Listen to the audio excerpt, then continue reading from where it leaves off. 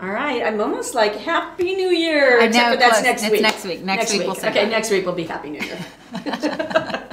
Hi guys, this is the last week of the year, 2022, and we are excited to share with you our favorite projects of 2022. Yeah.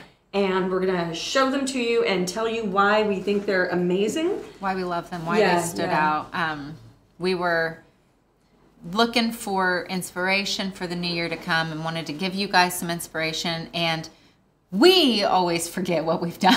Yeah. We actually organized like this entire building in the last couple of weeks, and when we did that, we organized all the projects so that we can pull them straight out, have them all kind of in a place where you can actually access them, not in piles. They were getting deeper and deeper and deeper, and it was like, oh, please. I don't know how many of you craft rooms look like that, feel like that. If you share that feeling, give us a little thumbs up or a thumbs down, depending on which way you feel about that. I don't know if you saw the thing that I shared on our Studio R12 page about using Mom's craft scissors to cut wrapping paper.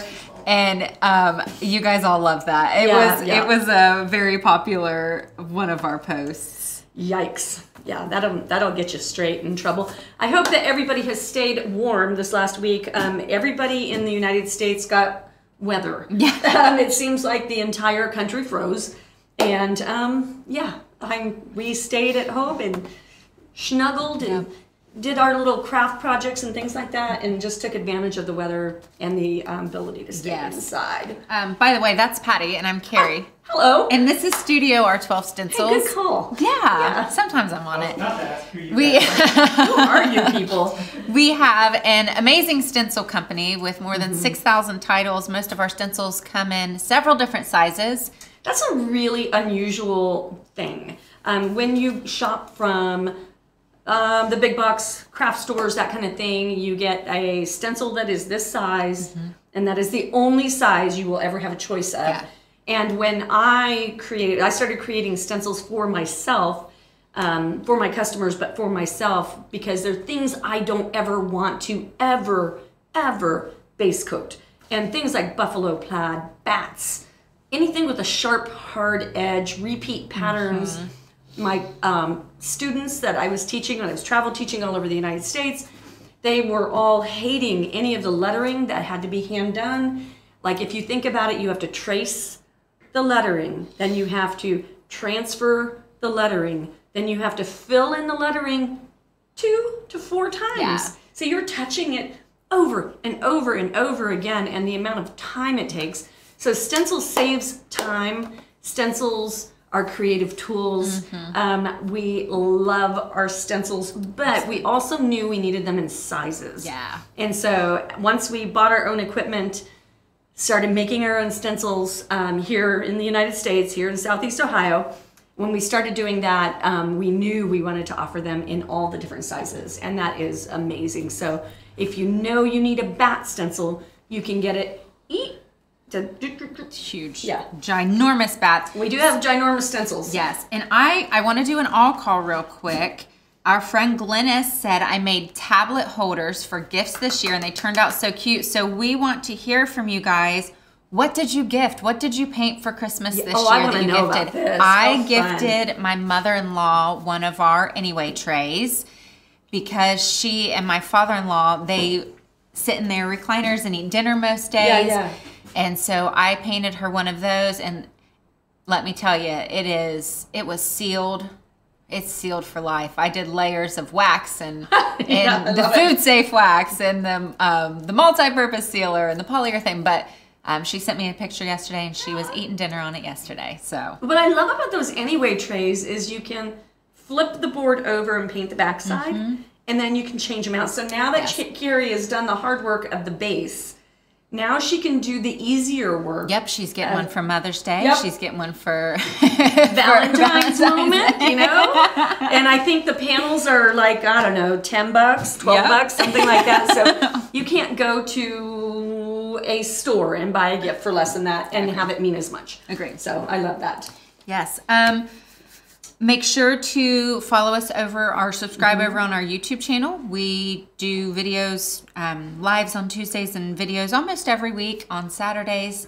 And that's what we're going to share with you today are some of our favorite projects that we painted and our tutorials. Yeah, and what's valuable about what we're doing today is we're not only going to share with you the the video itself, because some of you may have come in through a side door and may not realize we have a YouTube channel. Yeah.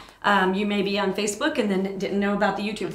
We've been working so hard on the YouTube channel. And the lessons that you're going to learn, like we have so much knowledge, and we want to share it with you, and that is why we have a YouTube channel.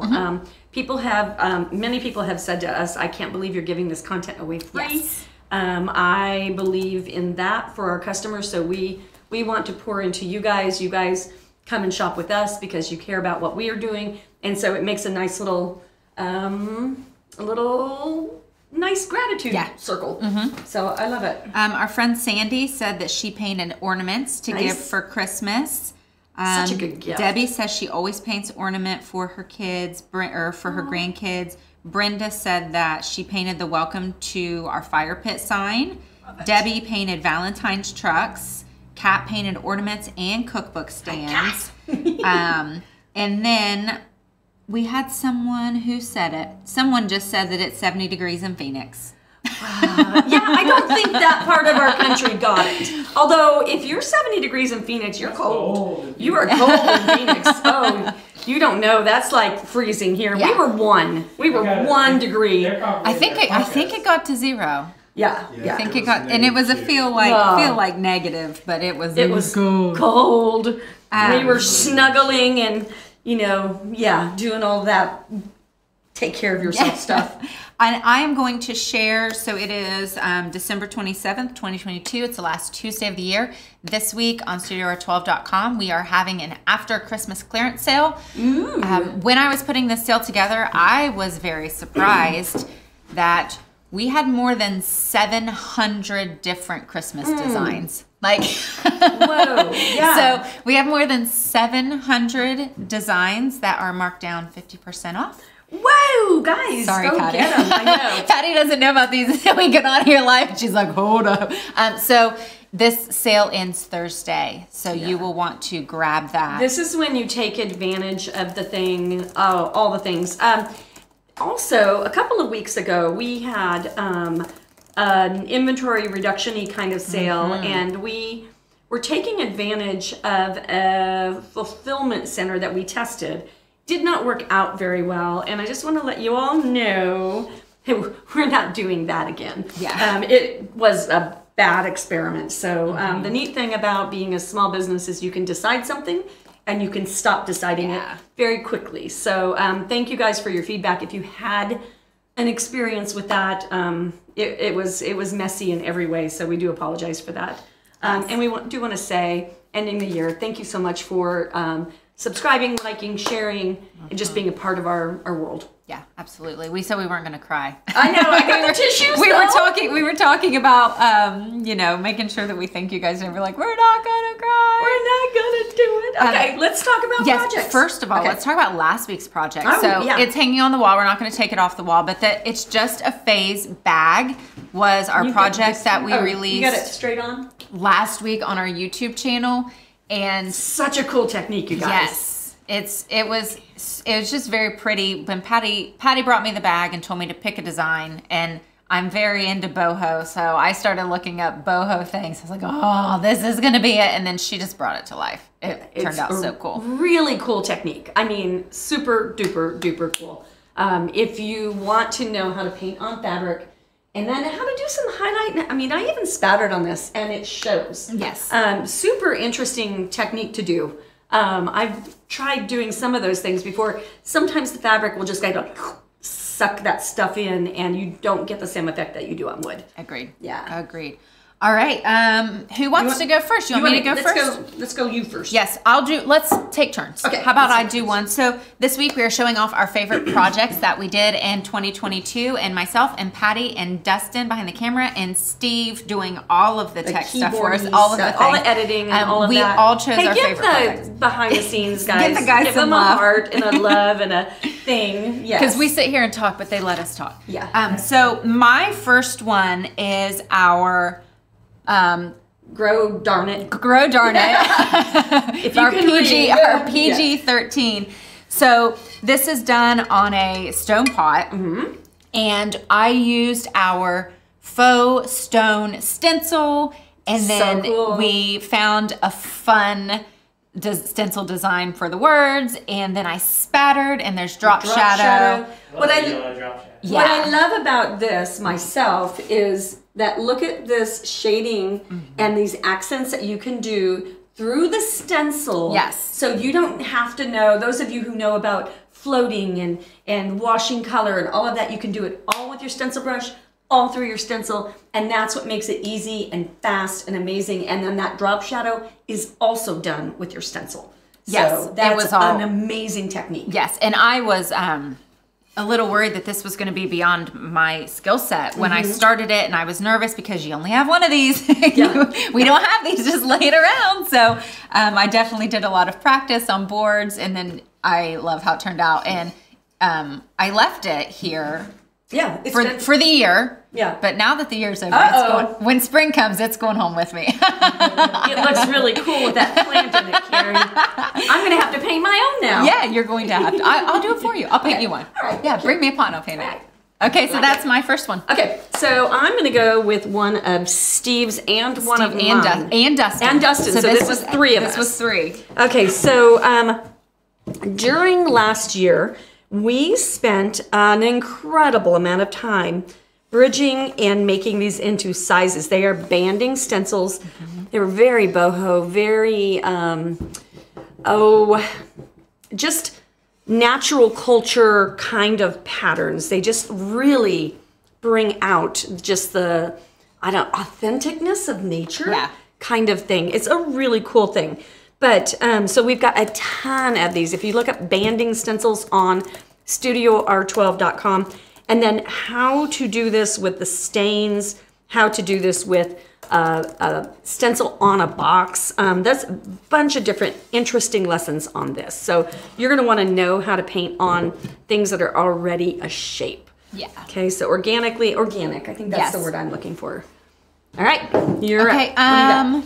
It's my turn again. So my next one, as I pull these out, guys, I painted all three of these, and I didn't intentionally do that. I think I painted all of these. So. But my next one is going to be the Hello Fall round with the two-tone with the animal print, and then it's a mix of the wood cutouts and a stencil. So it has 3D, it has two different. Do we know, are all of these listed on the website yet?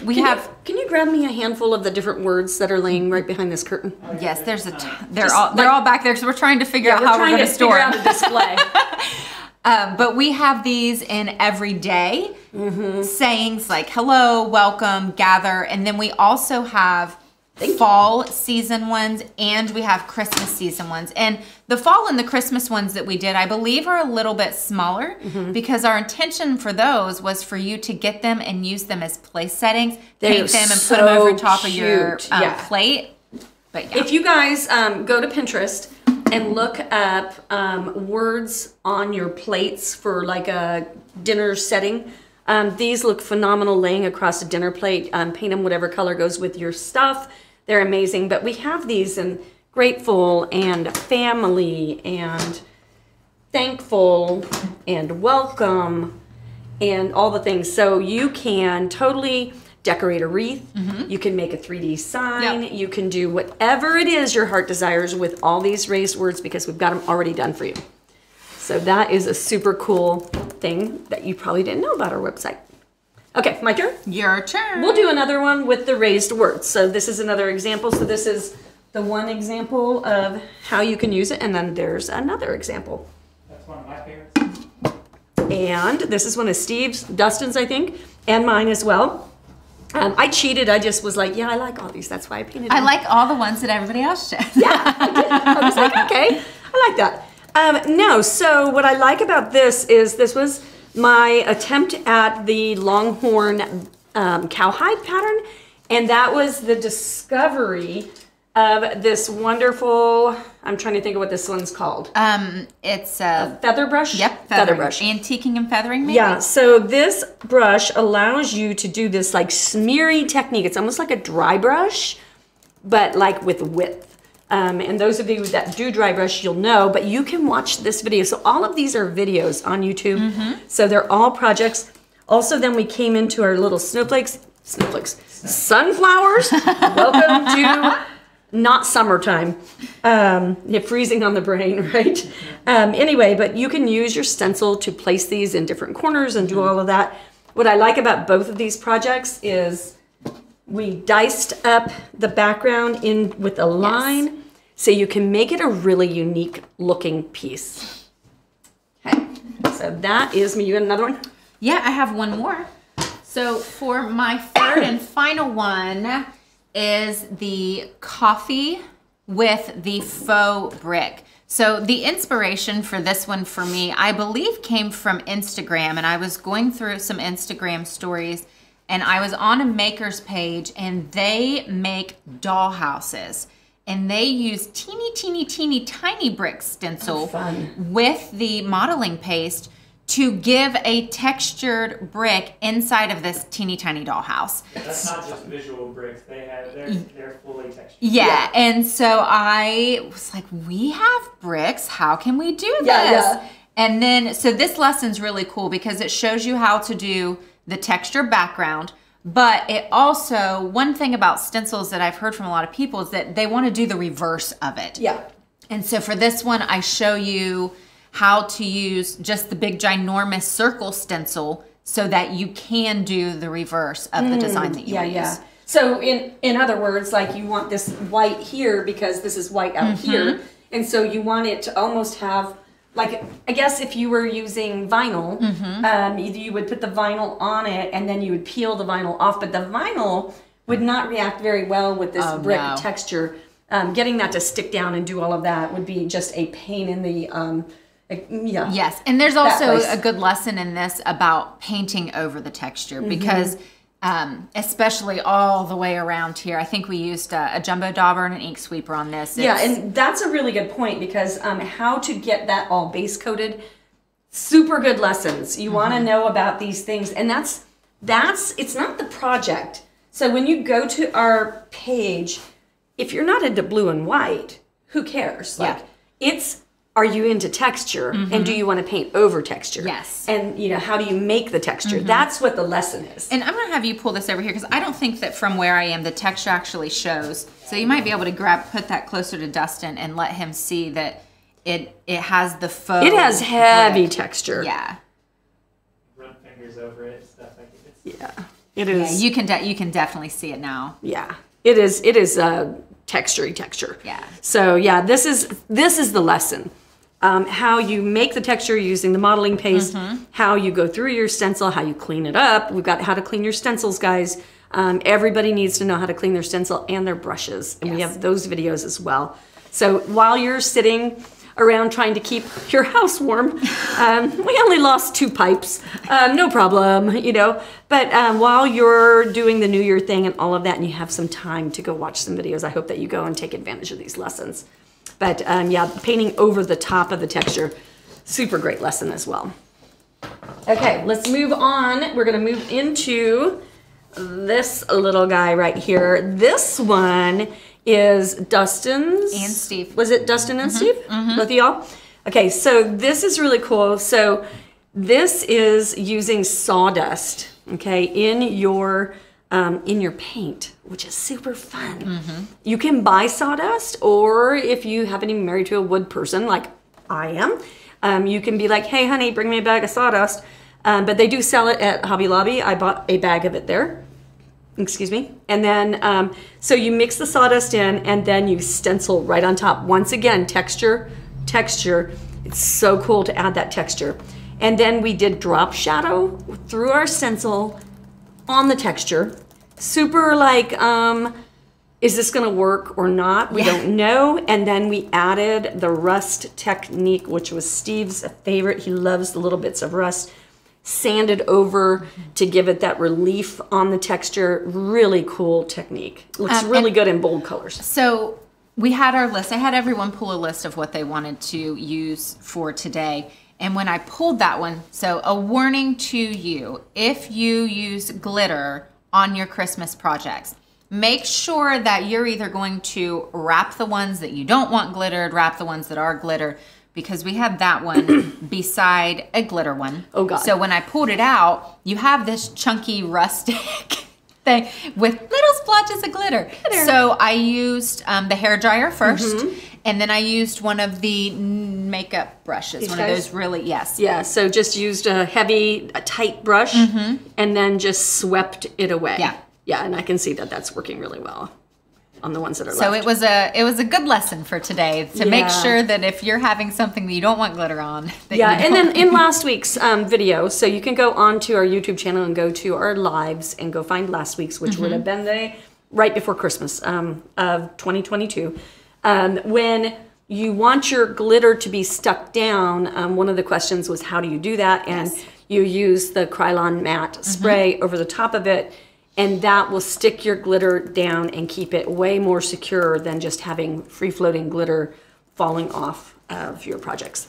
Okay, the next two are tall porch signs. Okay, this one is almost a universal everybody loves it sign. I'm gonna get this up here.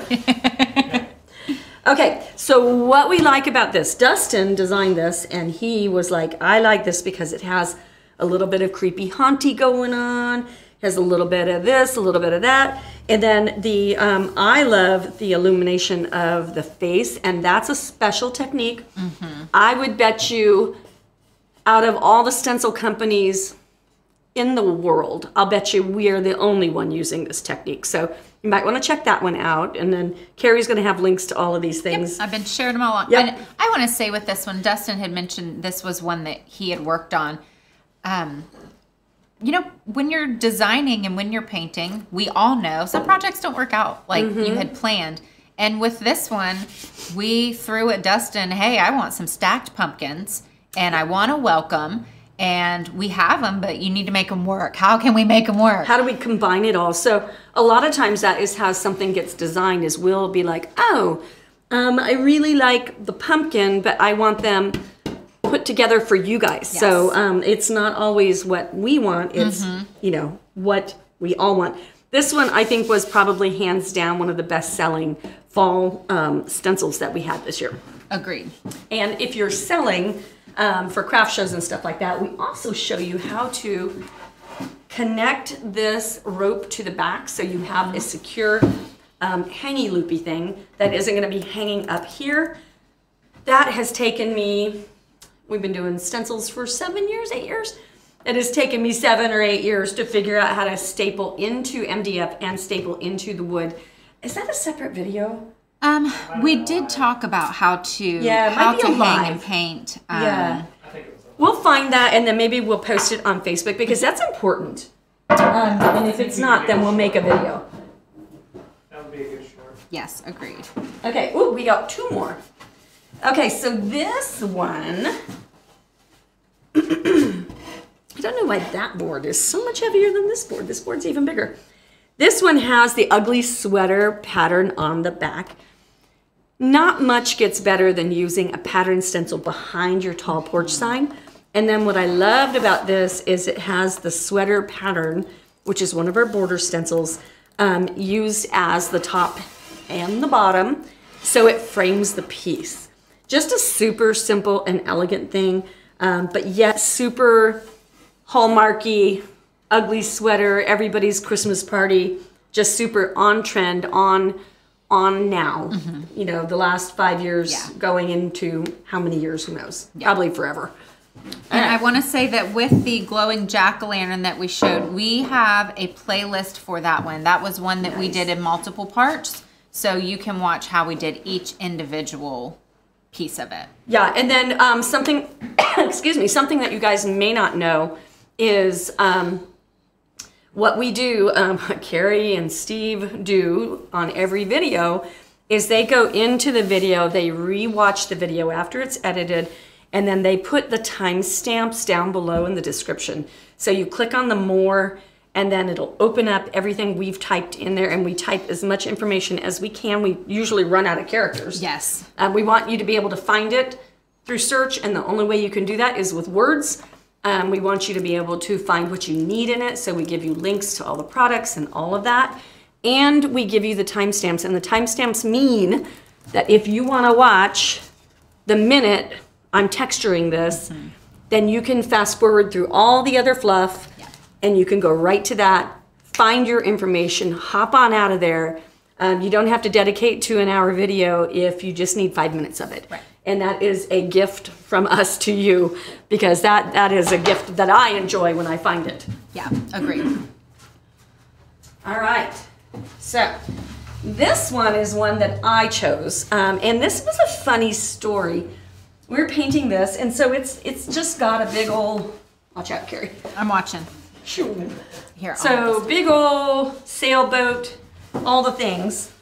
When I was painting this, I was like, oh, I'm gonna want some texture. I'm gonna want it to be looking like wood and all of this. I forgot about sanding the paint when the paint is wet. I forgot I even knew to do that. And I remembered it here on this project. It's a magical technique. So you get your background colors and you put your paint color on top, and then you take that rough sanding disc and you go right through the wet paint. Totally game changer, totally makes a different look. So this one is my favorite because I remembered something I'd forgotten completely, like completely forgotten, but it adds such a good worn look to it, you know, so that is just a really magical effect. Well, in this video was also where we had the epiphany to use the scrap Mylar sheets that we use for our new reusable paint palettes, but to use those on porch signs as very large masks. Yes. Yeah, and that really an important masking your projects. There's a video. If you see it, you'll know which one I'm talking about. It's somebody painting with a stencil, and they're making a tall porch sign with the buffalo plaid pattern, but they're not using a stencil, so they're taping it off. I think they used an entire roll of tape, and I can't imagine the bleeding. I can't imagine all the problems that they would have masking.